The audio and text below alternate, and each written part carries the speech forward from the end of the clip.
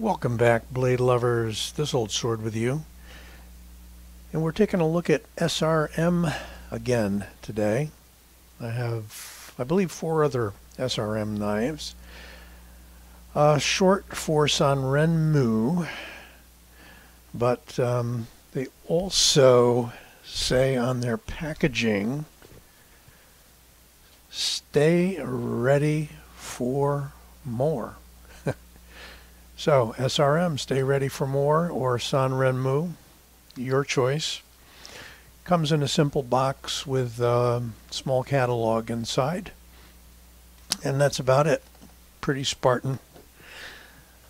I liked this one, and this model, which you will see in the title, is the SRM 9215. It's in D2 with a black and blue G10 handle that looks like it's emulating the wrapped cord handle of a Tonto or Kwaiken.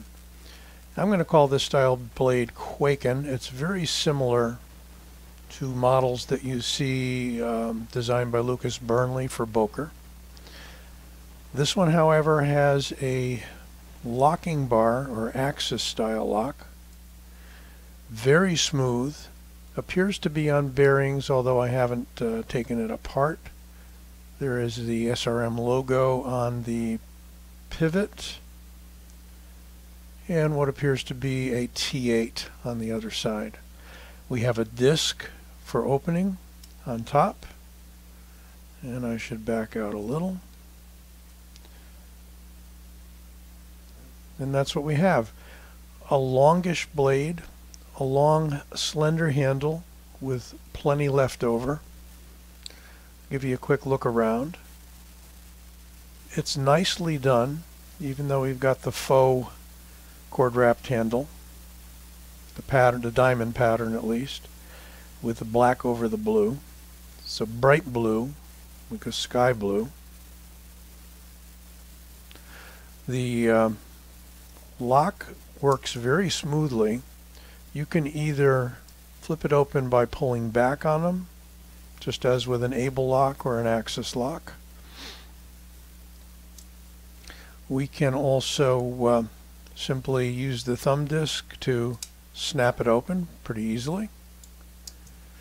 And all in all, it's smooth with a deep carry clip.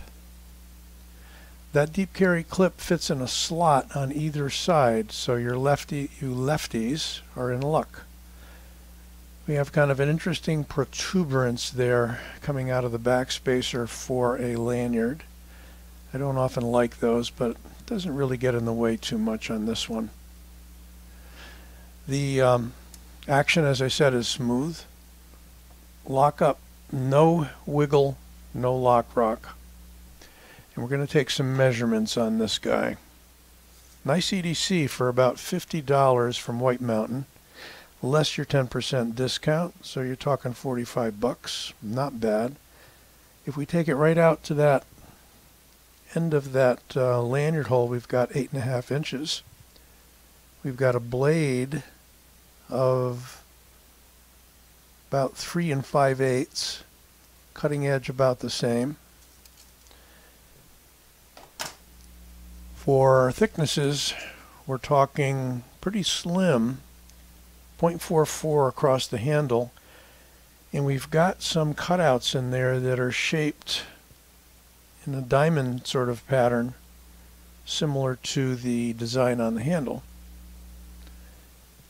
If we take the blade thickness right behind the disc, 3 millimeters, we can double check that by doing a partial fold and gripping it again. 3 millimeters. Good. Weight wise, pretty light knife, so let's see what we've got.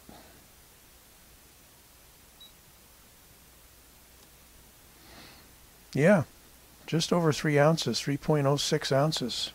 Nice and light.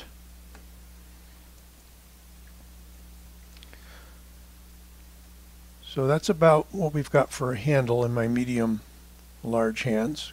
A good 1.5 inches sticking out. And got a good blade.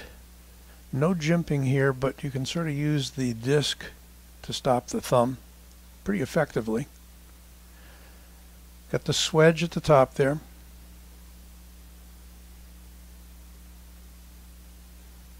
Otherwise, a long, pretty much trailing point, traditional Tonto style blade.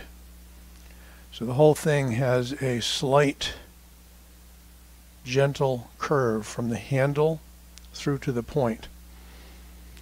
And I think for 50 bucks, less discount, it's pretty ruggedly, I don't know if rugged's the right word, strongly constructed lockwise knife.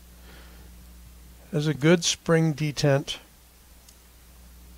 You can see that move. Very familiar to you if you know Axis lock, if you know Able lock, if you know XR lock on the SOGs. It's a bar locking mechanism.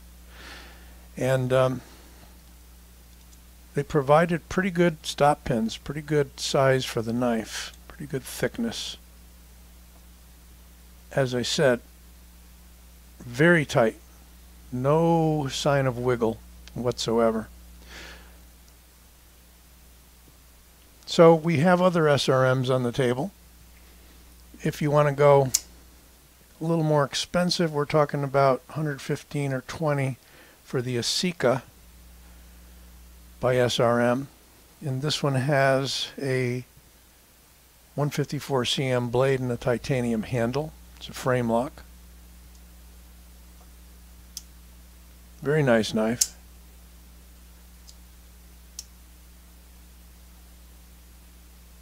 Heavier knife. We have this guy here, unless it's imprinted on the blade, that's the 1162, and that is in Sandvik. That has a steel handle with a carbon fiber style insert and some nice millwork on the handle. Also a Tonto style blade. And we've got a front flipper here. Reviews on all of these up on the channel, by the way. This is kind of an unusual one. This is in N690, and this is the 1421 TP. Frame lock knife, steel handle, not titanium.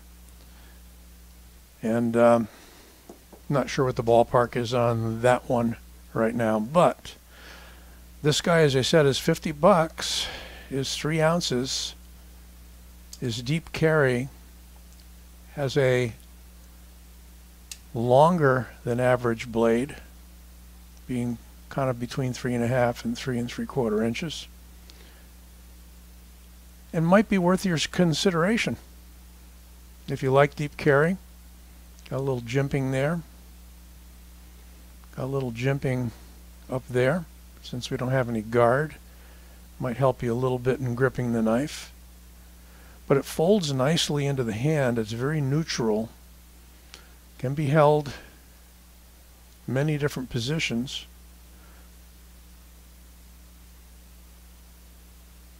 And I find the Japanese style handles to be very useful in positioning the knife and repositioning the knife very easily.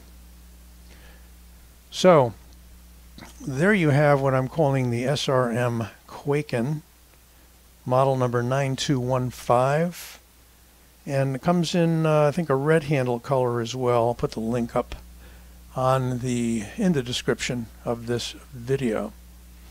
Hope you enjoyed this. Don't forget to give it a like and subscribe. This Old Sword signing out.